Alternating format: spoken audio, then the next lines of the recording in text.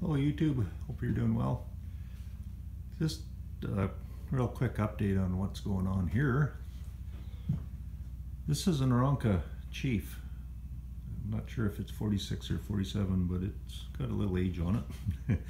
All new fabric and such, windshield. So that's good. What's going in there is an 0200 Continental engine. What was in there, what these you typically came out with, you know, they could have bigger, but that's a 65 Continental, which is, of course, it's upside down on the bench, and it's the donor motor. I needed a bunch of stuff off of it. And there's 65, that one's 65. These are 100. And that's all well and good. But when this one was going together, or all apart on the bench,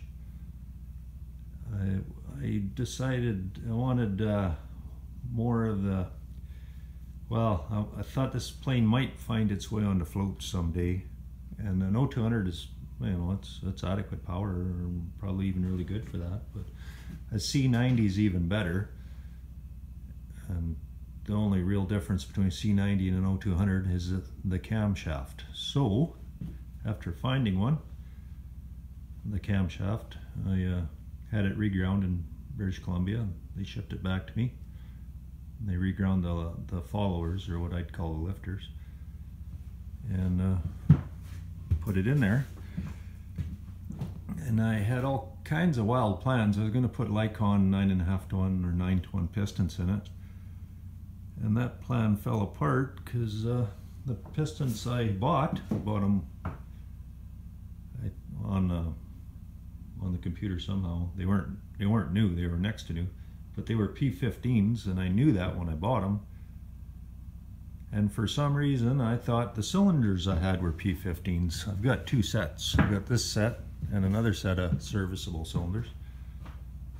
Well, they're not. These are chrome, and the other ones are just standard size serviceable cylinders.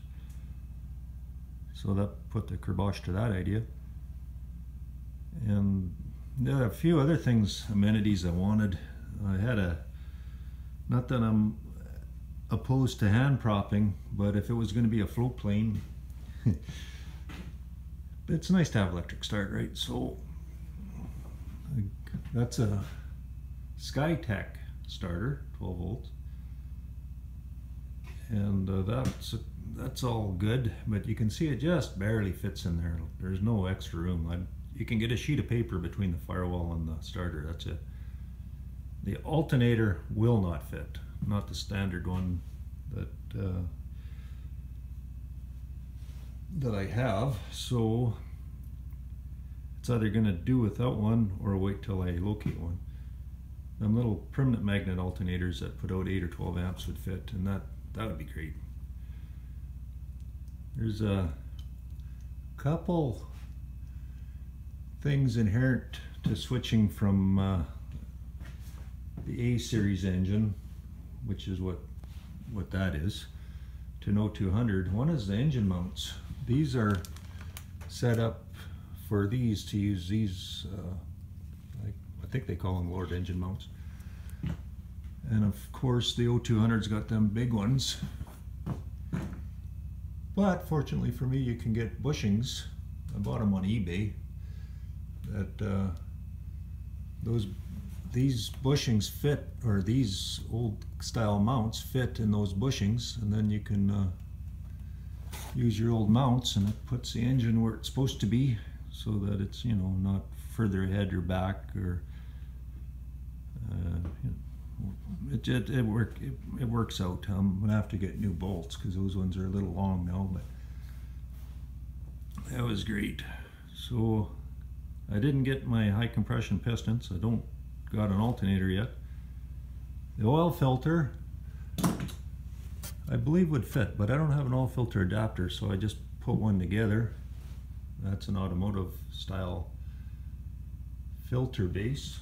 And I think I even got the, let me see if I got it. Yeah, that come from Fram. That's what that is. And I just went to Highline uptown there, and I think that might even be a Chev, small block Chev oil filter, I'm not sure. But the whole, everything together is less than what a new aviation filter costs. So I'm going to try that. Hopefully I'll have this thing started up today. It'll be its first start. There's a couple other things with this engine. That's the exhaust I had that was on that 65, so that's what I'm gonna use, at least initially. It may that might be subject to change. And the carburetor is, that one is for an 85, a C85 Continental, and they were on the 90s too, the C90s. To be on the C90, the only difference is that I know of is the jet is a 44 as opposed to a 45. That one has, the C85 had a number 45 jet, not the C90 has 44. And the float setting, the Venturi size is the same. I can't quote it off the top of my head, but it's the same Venturi. I didn't get the bigger jet for that. Well, not that I got any jet for that. That carburetor came set up for an 85, and I didn't bother getting the bigger one. I might after I start it, see how hot things get.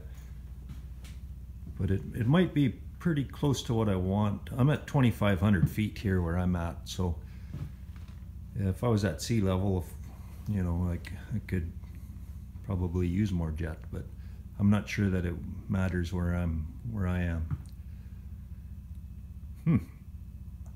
So I don't know what else to tell you for now. I'm just going to bolt the prop on